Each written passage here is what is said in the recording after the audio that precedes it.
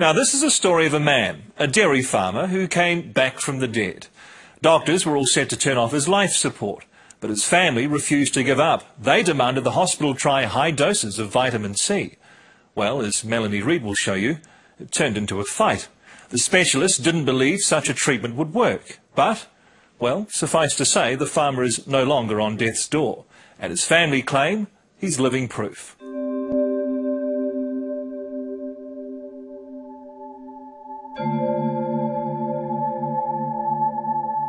This is Aotearoa farmer Allan Smith in Auckland's intensive care unit shortly before the doctors told his family his life support should be turned off and he be allowed to die. And I just sort of backed up and looked at him laying there so helpless, and you know, he was my whole life. We've been together since we were both 16. On the Smiths' Aotearoa farm, Alan's wife Sonia and son Shane remember when they were told it was all over. I was, you know, speechless. I mean, it was like, your dad's the sort of person that you could always rely on him to be there to help you, and it was like, shit. Childhood sweethearts Sonia and Alan were married when they were both 17. They have 3 sons. Their 9th grandchild was on the way when Alan got a severe case of swine flu. He was always there to help us with anything. And it was just, yeah, I mean, what were we going to do? And he wasn't very old, eh? No, only 56.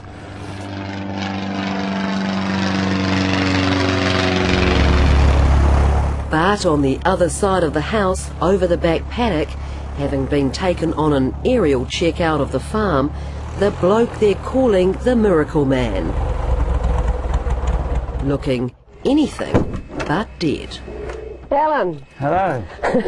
You're not doing too bad for a guy that was meant to be 6 foot under. Well, apparently I was supposed to be turned off about over a year ago now it was. Yes.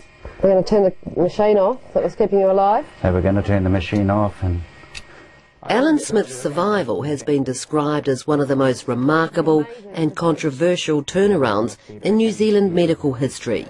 Feel lucky to be alive? I am very lucky. They tell me I'm not a 1 in a million, I'm 1 in a billion to live. Alan's story began on June 28, 2009. He arrived at Auckland International Airport after a fishing trip with mates in Fiji. He caught a connecting flight to Tauranga where his launch is moored and was joined by his wife Sonia. I woke up in the night and he was really hot, so I gave him some Panadol and that cooled him off, but cooled him off a bit much because later on he was so... I woke up again and he was just like, he was laying there just stone cold and just laying there still as, and I thought, oh God, the first thing came to my mind was, God, he's dead. In Tauranga Hospital, Alan was swabbed for swine flu. After 2 days, his deterioration was so dramatic, the 3 sons and 8 grandchildren arrived, warned this could be a final goodbye. Just seeing him just in an induced coma and everything like that just was horrible. I mean, yet that was the beginning.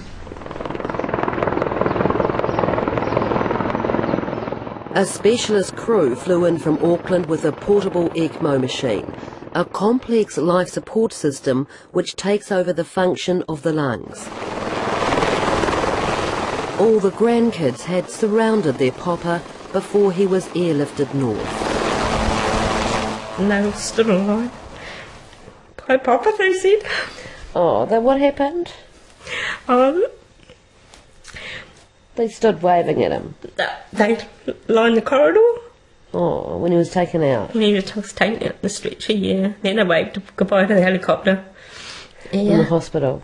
Yeah, from the hospital as they took him away. And you must have been thinking, the chances aren't good. Yeah, well, yeah, it was then I was starting to think, well, you know, where are we going to go with this? As Alan lay in a coma in Auckland Hospital, heavily medicated, ECMO and other machines keeping him alive, Sonia began a detailed diary. Saturday, 4th of July. Told this morning that it's 100% swine flu with no other bacteria. He is worst case in New Zealand and Aussie to be put on an ECMO machine. X-ray chest, whole lungs clouded out. These are those clouded out X-rays. Allan developed what's known as whiteout pneumonia. This is when the lungs can't be seen by X-ray, so full of infected fluids they are unable to take in any air whatsoever. For weeks on end, Allan's condition changed little, hovering close to death. When it got to 3 weeks, it was really getting scary then. Just as the family thought things couldn't get any worse, Allan was diagnosed with hairy cell leukemia.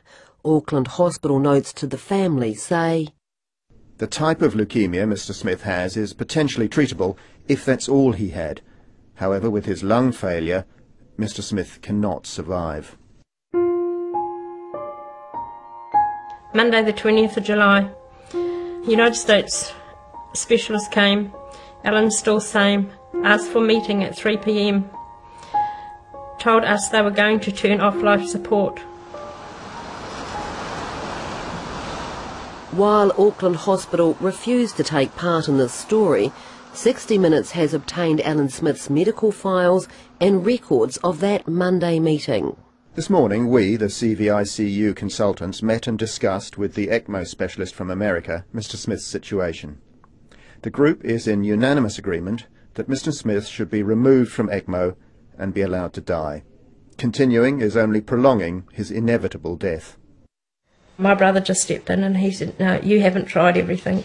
You've got to try vitamin C, intravenously high doses." And they just said, no. The family pleaded with doctors that Allan be administered high-dose vitamin C, a treatment right outside of mainstream medicine. So what was the doctor's reaction? Oh, they said no because there's no proof of it doing anything or doing anyone any good. Or my mind was just spinning because they wanted to turn them off, and I'm thinking, well, I hope we can get through this. And with that, Paul and Shane walked in. That's your sons? Yes, 2 of our boys. They walked in, and then, you know, they really stood their grounds. I said to him, mate, I said, if you lie on that bed for as long as he had without vitamin C, you will die too, just like he's going to. Paul and Shane rang and told me, they sound like giving up, just like when you got a dead cow down. I said, well, They'd given up. I said to them, just force this vitamin C in them so it actually happens. And it'd be fair to say the Smith boys, Paul, Josh and Shane, weren't backwards in coming forward. I says, what have you got to lose, mate? You give me one good reason what you guys have got to lose by trying it. I says, because it's not fair that we, all of us, should go on living our lives with the thought in the back of our minds, you know, if only we'd pushed and tried harder, would it have saved them? They were all about to find out if they'd pushed hard enough. The next day, Tuesday, Auckland Hospital arranged another family meeting. All of intensive care unit medical staff have met again. We are all in agreement that vitamin C will be of no benefit. We all agree Mr. Smith will not survive. However, one member feels slightly uneasy that we should wait a little longer before taking Mr. Smith off ECMO. It's therefore reasonable to wait until Friday. If Mr. Smith has shown no improvement by then, he will be taken off ECMO. In the meantime, given the family's strong beliefs about vitamin C, we are willing to give this over the next 2 days. So, Tuesday night, he got his first dose of 25 grams through the IV. And Wednesday morning he got another 25 grams. The Wednesday afternoon they did a CT scan on his chest, and that's when they found the air pockets in his lungs, whereas the x-rays had showed just complete white. So Allan's x-rays, before high-dose intravenous vitamin C, so full of infected fluid the lungs can't be seen. This X-ray taken after 2 days of high-dose vitamin C treatment. The lungs dramatically improved and readily visible. By D-Day, the Friday when Allan Smith was destined to die, when the ECMO life support was to be withdrawn, turned out to be the day Allan Smith was destined to, well, maybe, survive. Mr. Smith is stable but still critical. He has improved over the last couple of days. Turning Mr. Smith prone has probably made the biggest difference. His chest X-ray is better.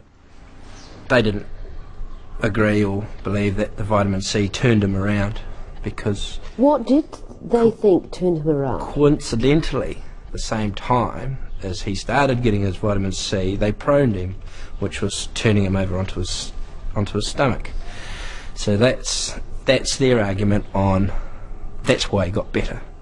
So Assume it will be, won't we? my question to that is, why didn't you try that before even suggesting to turn the machine off? So less than a week after the high-dose vitamin C was started, Allan had improved to the point that he could be taken off ECMO life support. Sunday 26th July. Got taken off ECMO this morning today, hooray.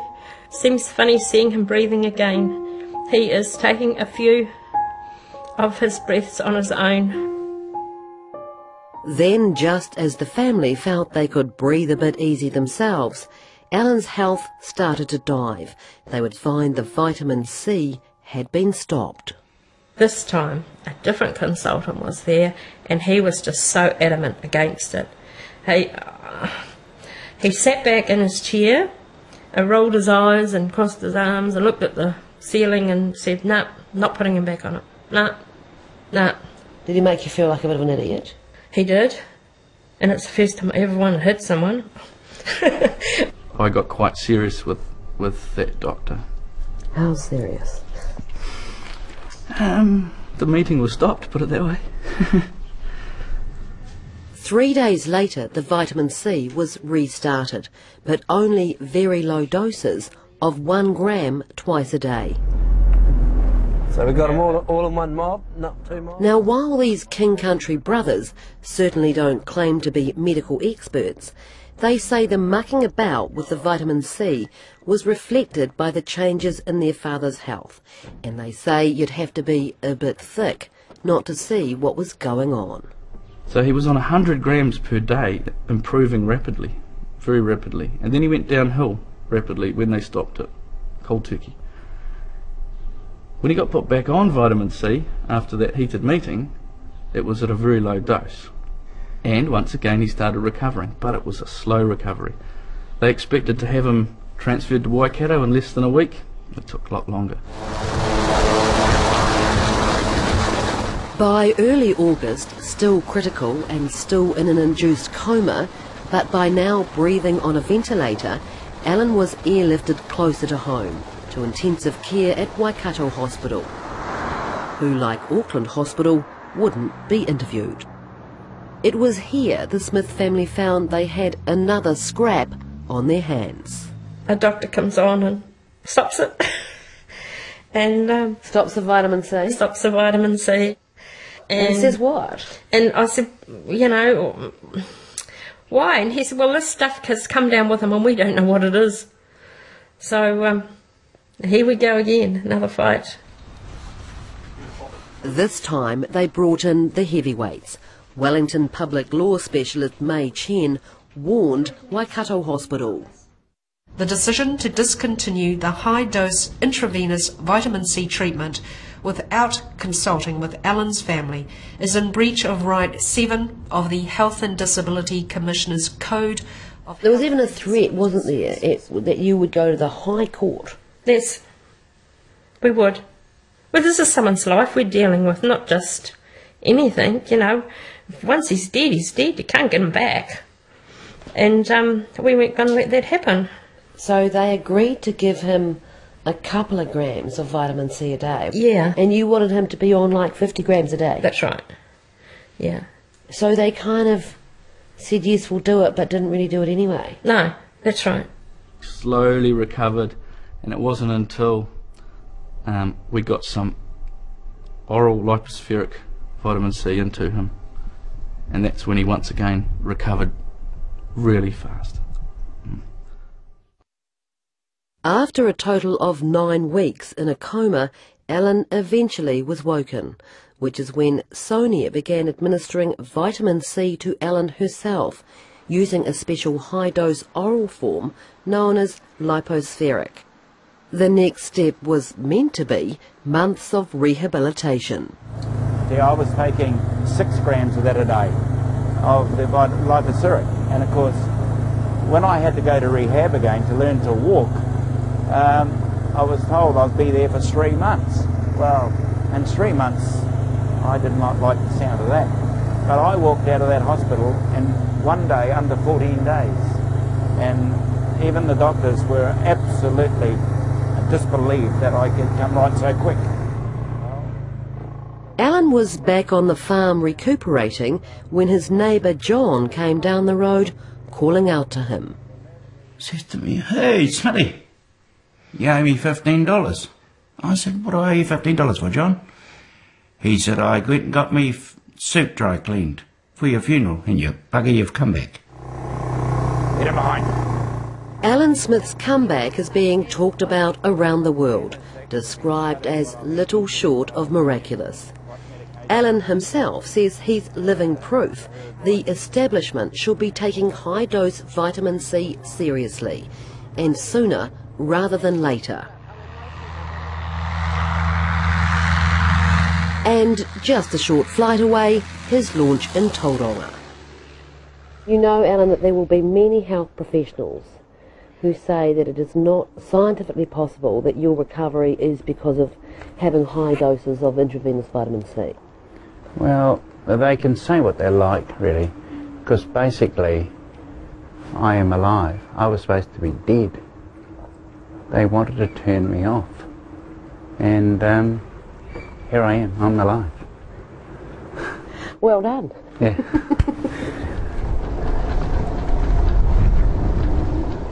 Just a note, Allan Smith no longer shows any signs of having leukemia. I've beaten the system, as to speak, and you know, if my family had let them turn me off, I would be dead. It's not a good day to be dead today. Not a good day to be dead today. There's obviously a fish out there somewhere with my name on it. We don't catch it.